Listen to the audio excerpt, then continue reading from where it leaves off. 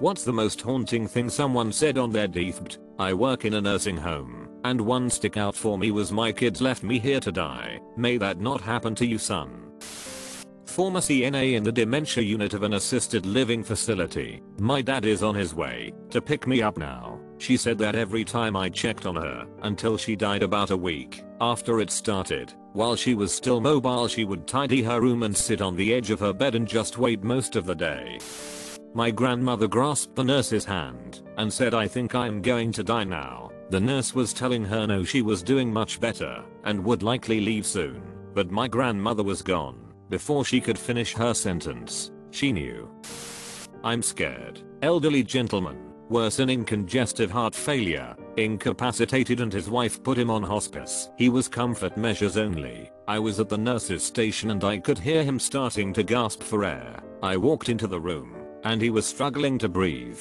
I put my stethoscope up to his back, but I already knew what was happening. His lungs were full of fluid. I sat him up in bed and he stared at me, eyes wide open, head tilted slightly back. Facial expression was full-blown panic. I'm scared. Immediately after he said the words, his oxygen mask started filling up with pink/red frothy foam, running down his face and dripping onto his gown.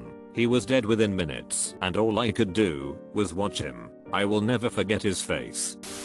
I didn't mean to. We were sending this middle-aged guy home after his visit. As soon as we moved him off the bed, he went unresponsive and had no heartbeat. We did a couple rounds of CPR and he began to come to. He blinked a couple times and the doctor running the code jokingly said, "Sir, you almost died on us." The man said, "I'm sorry, I didn't mean to," in a sad way. His heart then stopped again and we couldn't get him back. Since a lot of you are asking, it was most likely a saddle pulmonary embolism. He was therefore something pretty mild, but he threw a clot right when he was being transferred. If you want to look it up, he had classic cape cyanosis across his chest, which is indicative of a big pet.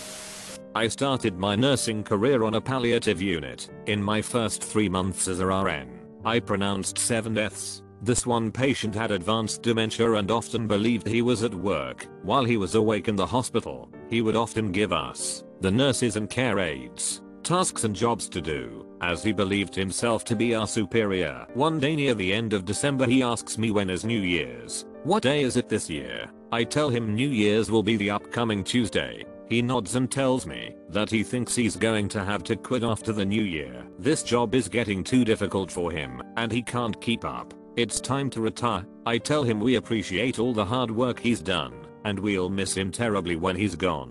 That he was a great employee and we all loved working with him. That Tuesday, January 1st, he passed away peacefully in his sleep at 0200. I will never forget that conversation.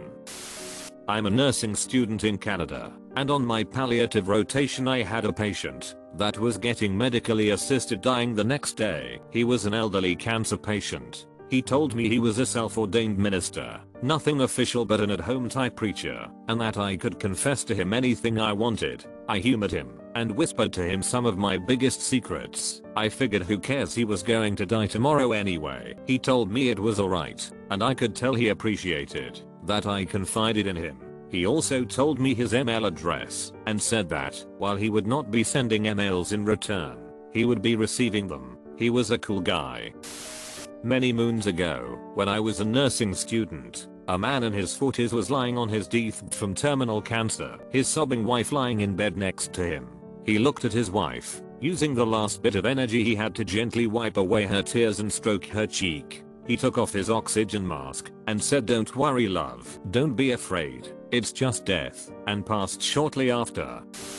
From when I worked in private practice, had a patient get diagnosed with a moderately aggressive but treatable throat cancer. We tried everything we could think of to get him to consider treatment. He refused any type of treatment, so after about 3 months, his wife had their 2 adult sons basically carry him into the office at 4:50 p.m. on a Friday afternoon. I was the only nurse in the building. I got him into an exam room. Dude was completely grey, gaunt, and you could hear how close the end was every time he breathed. It wasn't exactly a death rattle, but you just knew his lungs were full of fluid. His sons sit him in a chair, and he starts to slide out. The room was too small to put him on the floor and the exam table was too high to lift him up on it. I stood between his legs and held him upright in the chair while I told the sons to go get the doctor, told the wife to call 911. We all knew nothing was going to keep the man alive much longer. He patted the side of my leg, it was the most he could move, and whispered, "I should have listened to you all.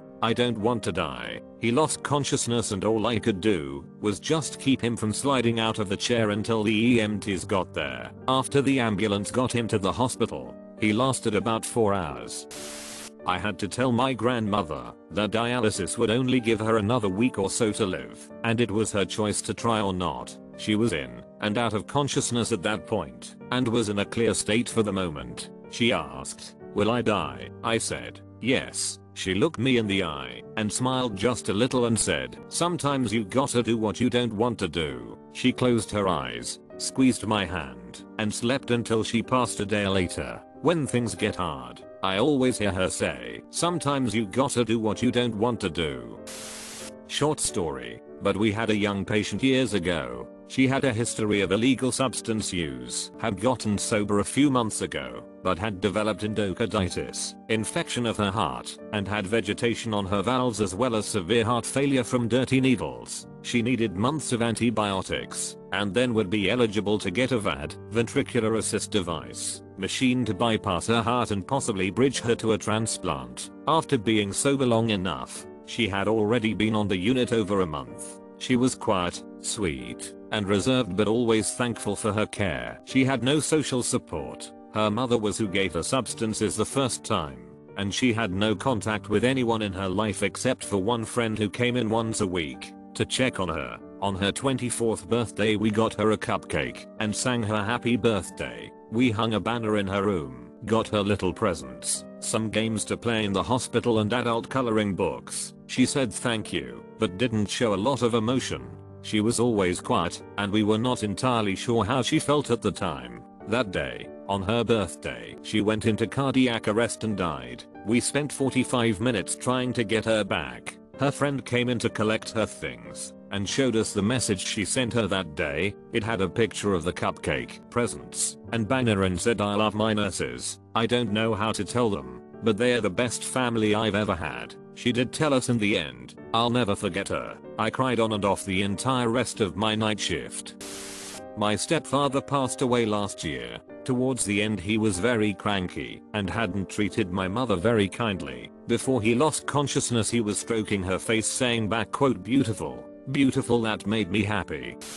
Looked after a guy with end-stage heart failure. He kept having episodes where, if he coughed or leaned forward anything to increase his intrathoracic pressure, he would pass out. He would come back after a few minutes and gradually go from purple back to pink. How long was I out for that time? He was fully mentally fine, sharp, witty, and at peace with what was going to eventually happen to him. Him and me were joking that one of these episodes were going to kill him. As he sipped his tea and we talked rubbish, 5 minutes later it happened again, and he didn't come back. He had a DNR order which was sensible, very eerie to talk to somebody so vibrant and alert minutes before he died. Such a nice dude. I want to be in that mindset when I go to. I'm a hospice chaplain. Many times people begin to talk to dead family members or pets and describe them there, or see heaven opening up, or things like it. I've had a good many predict their death. One patient with ALS requested to see me, and our conversation was about how she's ready and wanted me to help her prepare. Though she seemed months from death, she passed that weekend. One story, though, takes the cake. I was working in a hospital at the time. There was a spiritual, non-religious man I had a good connection with. He requested me to his room, so I came over. He motioned me to crouch by his bed and spoke in a whisper, "Do you see my brother in the corner?" I told him I don't, but I believe he is seeing him. He was completely lucid and calm as he explained he has been in the corner, and he has been talking with him, hashing things out, and coming to forgiveness, like they weren't able to do before the brother died. He worried the nurses would think he's crazy and try to medicate him. When I assured him I believed him and just wanted to listen to what he had to say, he went on, "I see death too. She was in the parking lot. I could see her from my window. She had my brother with her. Now she's in the room. She's all black but chained ugly." He was totally at peace. Died a few days later when a tumor invaded an artery. This was during my final year as a medical student. I was working an internship. It was late, and we were doing our last rounds for the night. Right before the shift change, there was an elderly gentleman. Came from at-home hospice, stage 4 cancer. Covered had limited family visits to short increments. Family often had to wait in the lobbies or go back home until another visiting time slot was opened. He held on for a few days when we were alone. We had spoken during moments of his lucidity. He had expressed his guilt over the pain his dying was causing to his loved ones. He looked at me with a weak but genuine smile every time I asked if he was okay. He never once complained of pain. He even outright denied pain medication when offered. His reasoning was that someone else would need it, and not him. We all knew he was hurting.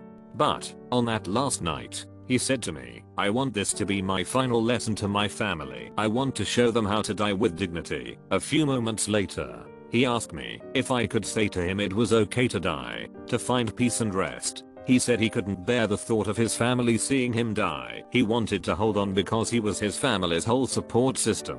But he finally said his pain was too much. He was ready to pass. I told him that he didn't need to keep fighting for his family's comfort. If he was truly in pain and ready to go, it would be okay to die. His family would understand. Once I gave him the okay, he started the process. Delirium, heavy breathing, and fidgeting, and the death rattle, and then he was gone. He was much a great man, a kind and gentle soul. I never knew for long, but I genuinely miss the man. Rest in peace, sir.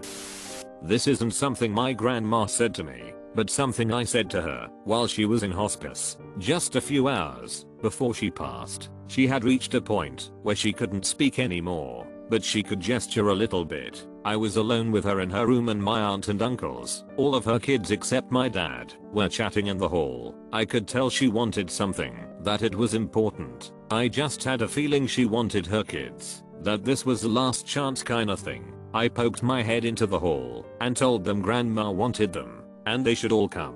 I got brushed off, and they wouldn't come the few feet into her room, or stop chatting for a few minutes. I went back in and told her that everything was okay, and that all of her kids were just in the next room, and that everyone was here, and we loved her. She seemed panicked for a moment but then calmed down. I think she knew I was telling her it was okay to go, and was accepting it. I lied to her. My dad wasn't there. He had been arrested earlier that day. We kept it from her, and I couldn't tell her that her kids couldn't be bothered to come to her. It haunts me that I had to lie to the grandmother that raised me on her deathbed. I don't think I'll ever fully forgive my aunt and uncles. She hadn't had more than 2 of her kids in the same room in 20 years, and they couldn't even let her see it happen.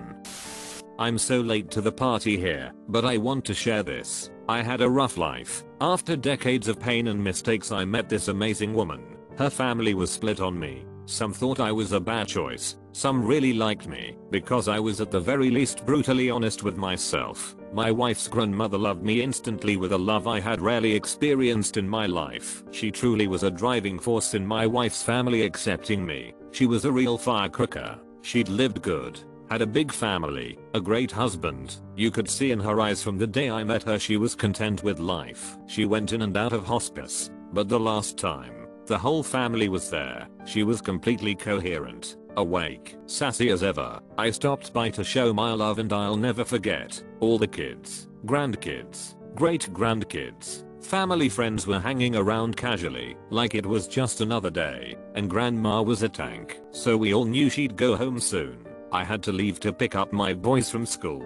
The wife was staying. I made my way through the crowd and gave her a kiss. We locked eyes and had a conversation of a million words and a few seconds of eye contact. She saw my soul, and I promised her I'd take care of her granddaughter. I feel like I walked out of the room backwards, like a movie. Everyone else was doing something else and talking to everyone other than her. She had this twinkle in her eye, and I couldn't look away. She told me she loved me, and that luck in a way I hadn't received love much in my life. I felt her soul hug me. I knew. She knew. I knew that she knew that no one else knew. She winked at me when I went past the door. I knew. I made it around the corner of the hallway and cried for the long drive home. My wife called me an hour or so later saying she had passed unexpectedly. I still feel like my wife's grandma, who was surrounded by a massive family that was close and full of love, Gave me one of her last glances to tell me I was loved, like I hadn't been much in my life.